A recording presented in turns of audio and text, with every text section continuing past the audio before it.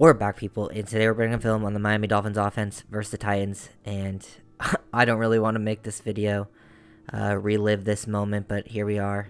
It was definitely an extremely tough one to watch. Was in a pit of despair last night, to be honest. Still am a little bit down, but hopefully making this video, which I didn't really want to make, but hopefully talking it out can be pretty therapeutic. They can move on from this. I can move on from this, and probably just gonna, let some plays play in the background as I just talk out here for a little bit before I start breaking down some of them. And really, I think overall, you look at this loss, and it's definitely a bad one. But at the end of the day, it is just one loss. But it's one of those things where it could be an even bigger thing, because these types of losses can lead to, kind of game-altering seasons, and it can go in a couple different directions. Like, how do you build off of it?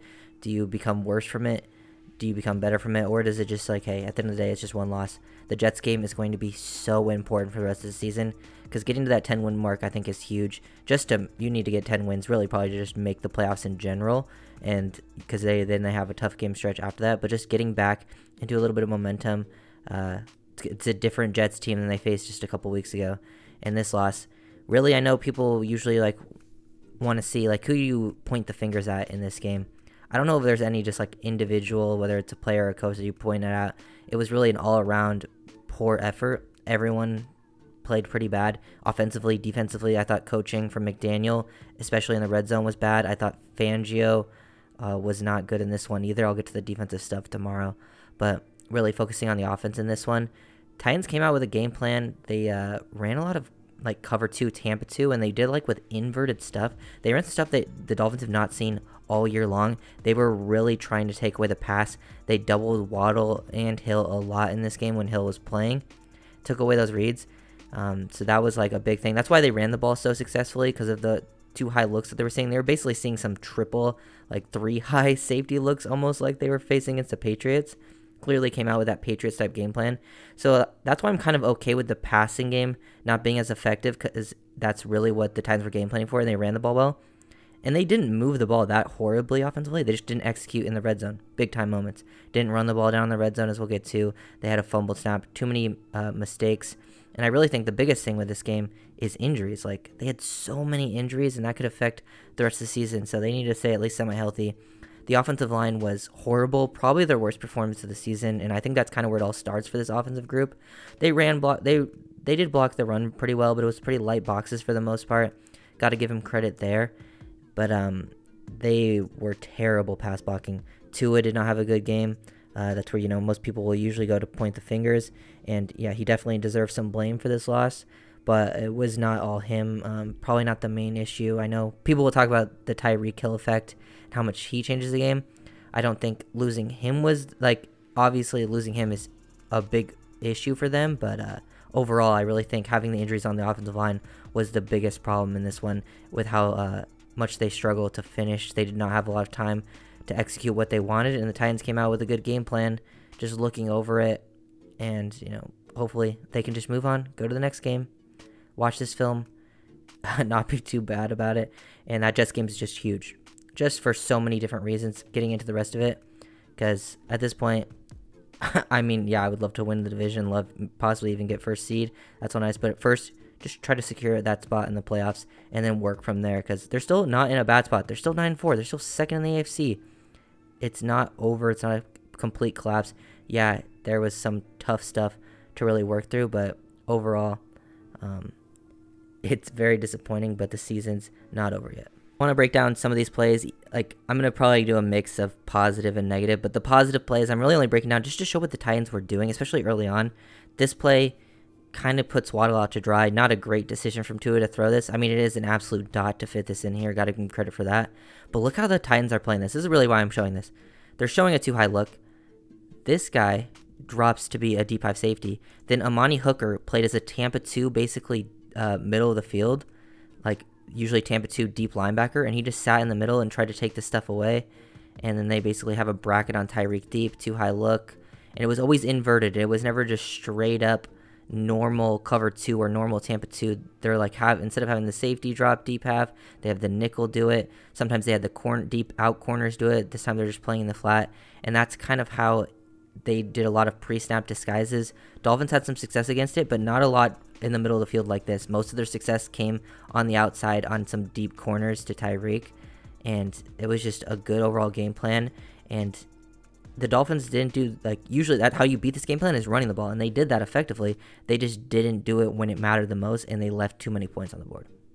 Here it is again, another example. Titans were just disguising all their coverages pre-snap. It's so hard to get a look off what you think this is going to be right here. Like, it looks like it might be single high. Boom, rotate down. Ends up being Tampa 2 again. They play it so weird. Tua did a good job of, like, IDing this stuff, especially early on. But with all these different looks, it just threw off the timing. And then they ran, like, quarters a lot, too, to take away certain things. They got some single high looks and had some success, but it just wasn't very often. Titans just completely changed their game plan. Like, look how this ends up being Tampa 2. This guy rotates deep half. The other corner rotates deep half. This safety rotates down to be a hook. This guy is, the middle field Tampa 2 guy. He's in the flat. He's in the flat. They get a decent look here, and they hit the corner to Tyreek to be effective, but this really did give them some fits later on. Probably not going to show too many running plays because they had success. It was a lot of basic stuff. Nothing, like, too crazy to show, but I just want to, show why they were effective. They got these looks, these 2 high looks that basically end up being 3 high with how they're playing it. A lot of rotation pre-snap. The offensive line did good job run blocking. Like, they were moving the ball decently well. Like, when you're having a drive like this to start out, you got to finish this stuff. I do think, while McDaniel deserves a lot of criticism for this game, one area he did excel was his play design, motioning out the fullback. It changes just the gaps of everyone up front, and then you also have him sifting back. All the motion is going this way with the offensive line. It gets everyone to float up, and then you just have a huge cutback lane for Mostert. And it was well executed up front, too, so you got to give credit there. But for the rest of the game, it just wasn't good. And really, the defense wasn't even that bad for most of the game, but the Dolphins defense absolutely collapsed in this one and really gave up the win. The offense wasn't great for the whole part, and they didn't execute down in the red zone. But at that point, they kind of got blessed with a couple lucky plays, and they finally scored and gave them that 14-point lead, and the Dolphins just couldn't finish. I know I mentioned the injuries, but they lost Connor Williams in this snap. There was a couple snaps that were definitely low. There's definitely been snap issues all season long. I think this one was a little more on Liam. I know, like, throughout the year, it's been like a mix of Connor, a mix of Tua. This one, to me, feels like it was more on Liam when I saw it, just a low snap, and the Tua has to hesitate late, and then they fumble. And just not great work. Liam wasn't good in this game at center. He's clearly just not a center. I don't think the guard play was very good. I thought Austin Jackson struggled quite a bit as well. You didn't see it. Like, they definitely need to get healthy. They need, when I get to the defense, they definitely need Javon Holland back. They definitely need Armstead and Hunt back. They lost Connor Williams, which is an absolutely devastating, huge loss. They need Tyreek to be healthy, and he might not play. It's just, really, they just got to take care of the Jets. They take care of the Jets, and the rest of the season is looks a lot more promising, at least. It's a tough schedule, but they're in a spot where it's like, hey, we're still in a decent spot, even if we lose some of these games. Beat the Jets, and then hopefully you can split versus the Cowboys and the Ravens and win one of those games, and then you should win the division. Most likely the Bills would just have to lose one of their remaining 4. Now we're getting past that first drive. Titans did a good job versus Dolphins in this game, just getting pressure with only bringing 4. They first of all, Monty Hooker played an absolutely great game. They definitely disguise here their coverages, like they might go back to that Tampa 2, but it becomes basically like a one robber where Hooker doubles Waddle here, and they almost gets interception because him and Waddle aren't on the same page. That was another problem with this game, miscommunication. They only bring 4 here too, and they just get too quick of pressure up front. Tua has to float away from it because these guys are winning to the right side here, particularly versus Robert Jones. And he's expecting Waddle to keep going. He doesn't. It almost gets intercepted. That would have been another huge negative play in the game.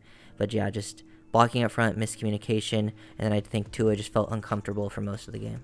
Here's another drive where the Dolphins were, moving the ball decently. Like that other one, they moved the ball down into decent field position and then had to punt from there. This time, they're running the ball all the way down the field. It's 1st and 10 from the 30. They try to go play action, and they get sacked. And that just basically ruins the drive. I'm pretty sure this is the drive where they had the blocked field goal as well. It's just, they leave this guy unblocked. He definitely reads it. Usually when they're doing this stuff, they ran the ball effectively. You got to give this guy some credit because he just goes straight to the quarterback. He doesn't even worry about the cutback lane at all, even though they ran the ball all the way down the field. And that puts Julian Hill in a very tough spot to get that block when he's instantly going for the quarterback. So it's just, I mean, a good individual play by that player.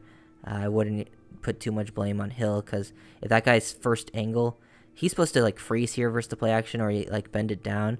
But for him to go straight to the quarterback is a pretty impressive play, and it just absolutely blows up the drive.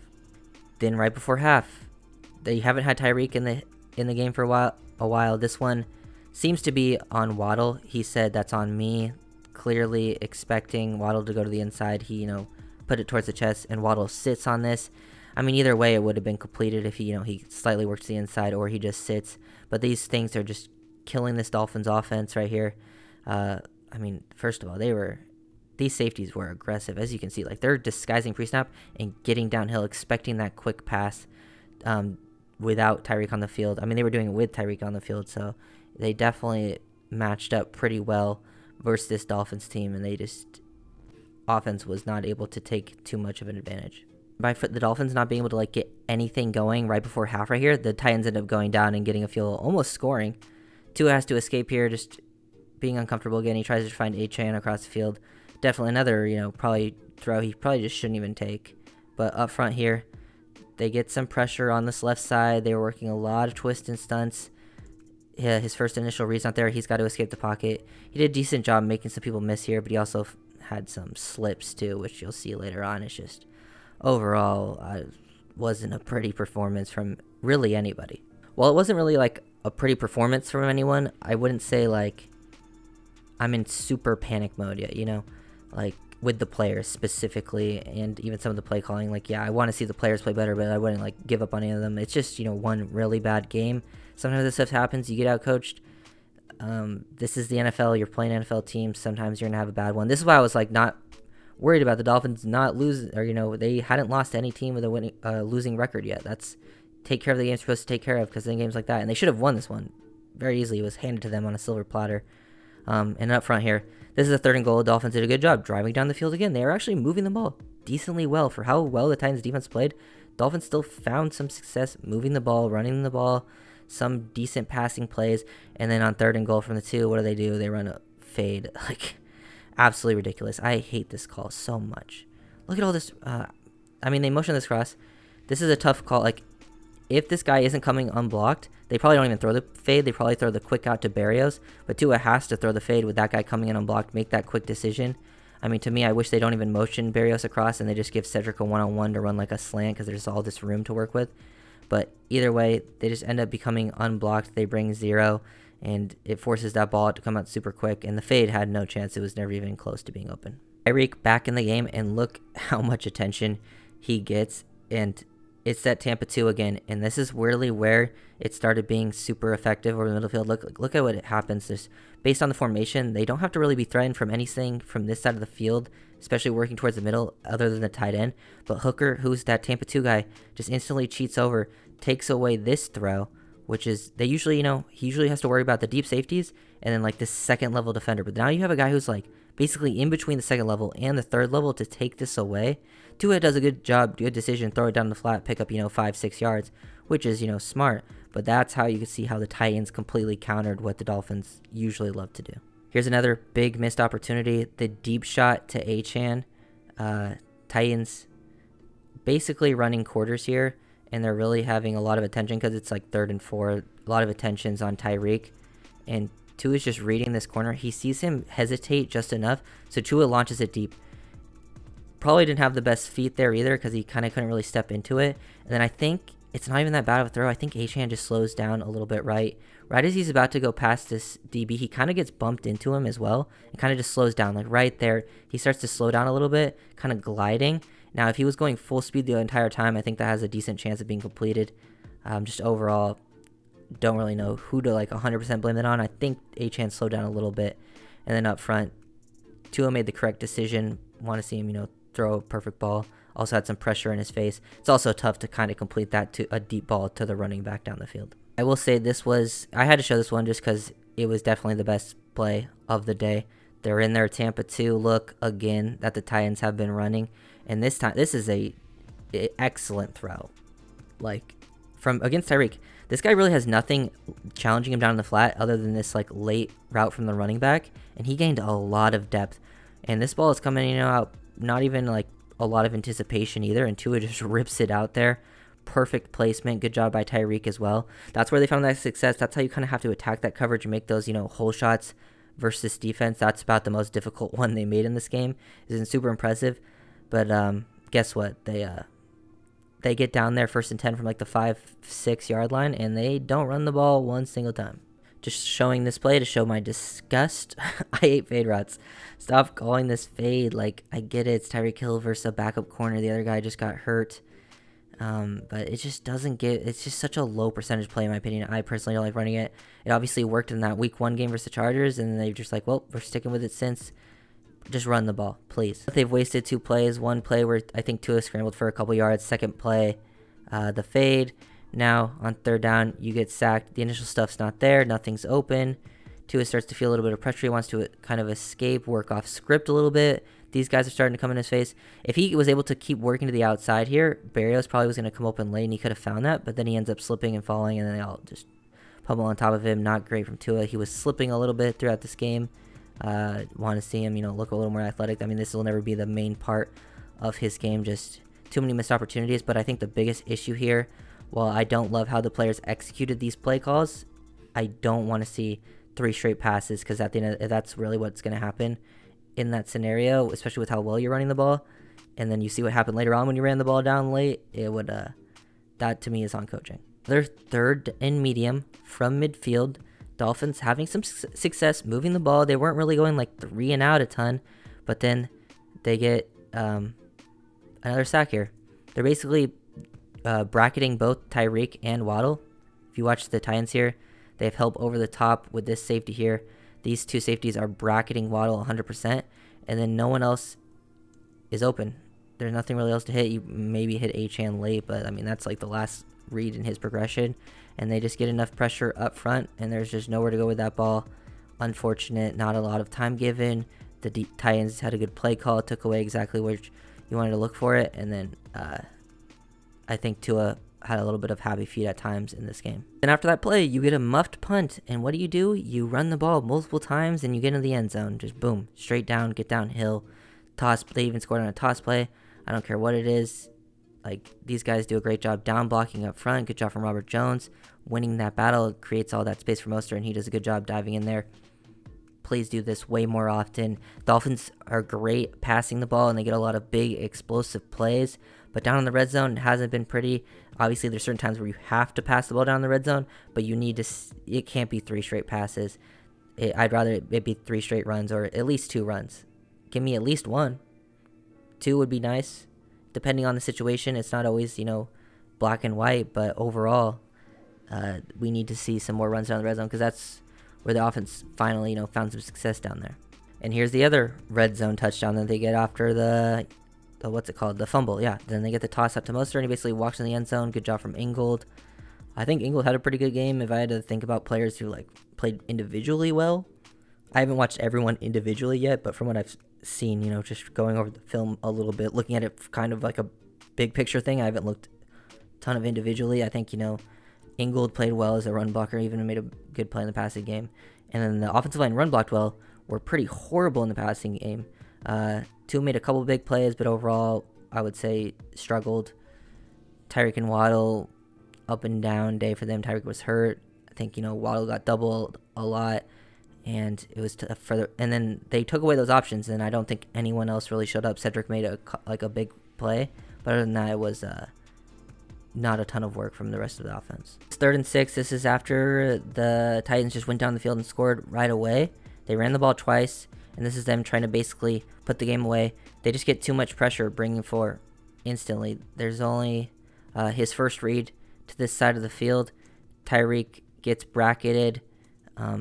He starts to feel the pressure, seeing that the Tyreek route's not going to be open. The only thing that was really open was Berrios off the break, but that wasn't really where you looked to that side. Want to see him probably work there next time, just based on the numbers he's seeing to the bottom here and seeing Tyreek be bracketed. I think he's got to be a little bit quicker to get there, personally, so not a great play from Tua, but also there was it wasn't really blocked super well up front. He felt this pressure coming off the edge here, so he had to step up into the pocket, and they did this a lot with their D linemen. The guys who like were the crash guys, because they were twisting and stunting, right? This guy was crashing down, and the person who crashed down just ended up being like a spy. They would just float out and spy this, so Tua wasn't able to escape, and he almost, fights for the first down. And also, I mean, all that stuff I just talked about doesn't even matter, because I'm pretty sure they called holding on this play on Eichenberg, right there. Yeah, they called holding, so none of that even mattered. It wouldn't have been counted either way. But yeah, that's something I think the O-line could have been better at. Tua could have been better. He had the option to bury us, but I don't know the progressions straight up, so it's hard to say whose 100% fault it is, but just all around, not great from the offense. I would have liked them to see it be a little more aggressive on this drive too, but with play calling. Then this is the final drive. Just going to show a few plays. They just get that pressure up front. They kept showing these looks. Jackson just loses here. It's actually a pretty good play from Tua to get this away. Nothing was open anyways. It's a good job basically throwing that away. They kept giving this look where 3 guys to the side of the line. They would slide to the right over there. Then they would, stunt those guys. They would work all the way around. But Jackson just completely whiffs with his hands there. The guy hits him with like that ghost move under. I mean, that's an absolutely filthy move. Got to give him some credit. But yeah, just not a great way to sort of start out there on this drive. And then this is my opinion, the play where they basically lose it with this play call because they don't get out of bounds. The clock keeps running, and now you're in a hurry. This is 3rd and 3, so now you're in a hurry to try to pick up the 4th down, and it's just bad all around. First of all, this is play calling in my opinion. They basically have Tyreek doubled and Waddle doubled to both sides of the field, but and they're just leaving Smythe out here to this side of the field. Barris is running the wheel. That's never going to be open in man-to-man. They're playing man-to-man and bracketing these two, but no one has a route to the middle of the field. How is nobody running a route to this area of the field? Look how much room is out here. I just don't get it. They're just doubled across the board. I mean, this is where the ball has to go. Tua's reading this. If he has a chance to hit Tyreek on the inbreaker, he throws it, but that's not there. So this is set up to be thrown now to this, and they just are man-to-man. 2-on-2 here. H-Hand makes the first guy miss. He probably should just get down upfield, but he tries to get out of bounds. I mean, I don't even know if he tried to get upfield, he would have got the first down either way. It was in a tough spot. Plus, I think he did a good job making that guy miss here. But right here, he's just got to get vertical. If he gets vertical right here, he should get the first down. I do understand, the mindset of, I also have to get out of bounds, but that cut right there kind of ruins it for them. I'm also pretty sure he might have got rolled up on right here too, and it looked like he was even limping a little bit after the play, which would be absolutely devastating. It also looked like Austin Jackson was hurt a little bit on the final play. I don't know if he was just gassed or what, but so many injuries. And this last play that I'm going to break down, 4th and 2. You're in a hurry, things are out of sync, and Tua slips and falls. They go to what they've been running all game with that Tampa 2. He's kind of, reading this side of the field. This probably should have been a legal contact as well, because his first read is here, and he sees this corner squeezing it, so he's like, oh, I'm not going to throw that. This guy then pushes him, and then he probably could have thrown it, but then this safety, Amani Hooker, who's been like that Tampa 2 linebacker, kind of takes away that lane. Probably would have gotten Tyreek destroyed. He probably still should have gone with the ball there, or try to hit Smythe. I understand why he's not going to Smythe personally, but, and then they get some decent pressure up front. He's kind of, gets a little panicky as well. I think this is a little bit on Tua as well as the offensive line. It's on both of them. It could have been blocked better. He's just feeling, it just collapses too quickly. These guys end up falling over, which makes it look worse for Tua, but it collapses on him, and he's just, all the offensive linemen are around him. They do this thing again where this guy basically turns into a spy when he's looping, and he ends up slipping. I don't think he slipped. I think he just gets tripped up over, I think that's Robert Jones. But yeah, he just trips over his offensive lineman, and that kind of ruins the play. Just too much absolute chaos going on around him. Tough to go all around, and the Titans just did a great job. Got to give them credit. This video is absolutely way too long. Did help to talk it all out too. Yeah, Tua played a bad game. I know some people will use this to, talk about him being bad or whatever, and you can definitely criticize him for his play in this game, but I think it's way too early. People just want to use that to push their narratives oh, he's not the guy or whatever. I mean, if that's all you're going off based on this one game, then that's ridiculous. But this was a bad game from him. He's got to be better than this, and I think he will be. The Jets game is a tough matchup for him personally, just because the Jets have a very good defense, but I do think they should still find a way to win, even with all the injuries. It will be a tough one, though, because they're playing their best ball after that Texans game, and the defense really has to step up from what they showed at the end of this game. So hopefully people are angry and they play good, sound football. A lot of dumb mistakes on both sides of the ball. If you guys enjoyed the video, make sure to leave a like, comment, subscribe. Can't wait to read the comments on this one. I don't even know if people will watch this, so see you guys next time. Peace.